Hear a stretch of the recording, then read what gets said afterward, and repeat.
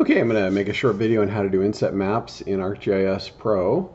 And what I've got here is our map from Arcata Forest with a standard hillshade. Now the hillshade is stretched from 0 to 255, so you can see it's got all the way from black to white. And that's going to be really hard to keep things standing out, even though I've picked fairly strong colors for my roads and streams. Some places when it gets dark, the border gets lost.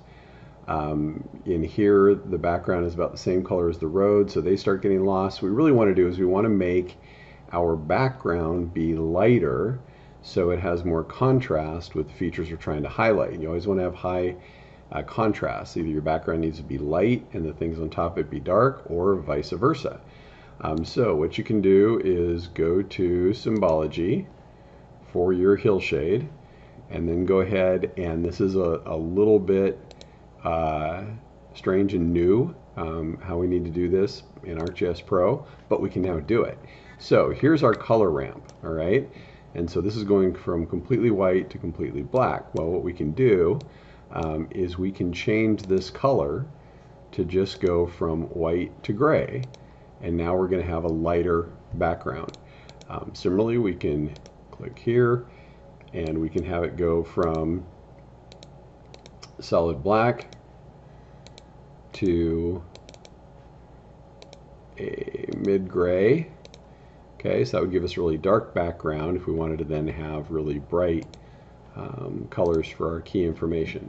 So I'm going to go ahead and change it back to white to mid-gray. Okay, so I'm pretty happy with that. All right, now we need an inset map, and what we need to do is go to Insert, and then we insert another map frame, and we just insert the same map frame just like we did originally.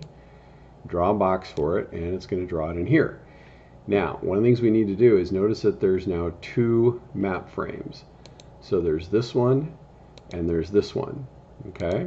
And as we click on them, you can see which one is selected, but we need to activate our inset map so that we can zoom in. And let's say I want to show a higher level of detail around these research sites up here. And then to get out of this is different. I keep going over here to try and deactivate it, but that would be too consistent. Instead, you just hit this back arrow, and that brings us back out again. Okay, now what we're missing is the indication of where that is here.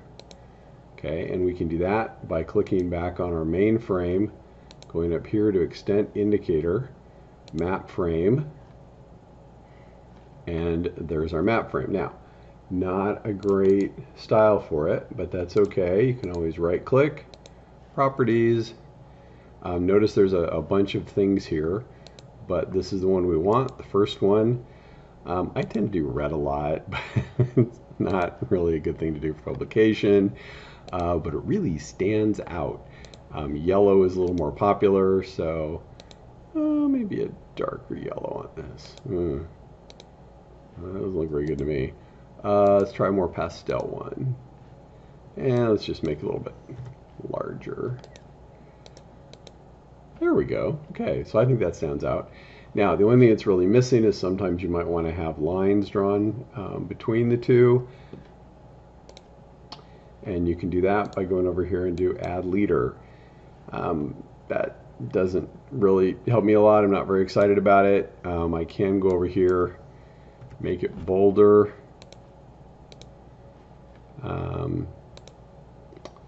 But yeah, I don't know.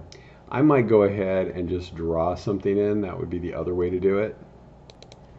And you can just go up here, pick line, and then you could go ahead and drag the lines you may have seen before on some maps. And you could get more fancy from there. And over here, I'm just going to go ahead and remove that leader. So, different things you can do to tie those together. Whoops. I just realized that that's actually not where I want it to be. I want that to go there. There we go. So, yeah, I think that works. Have fun.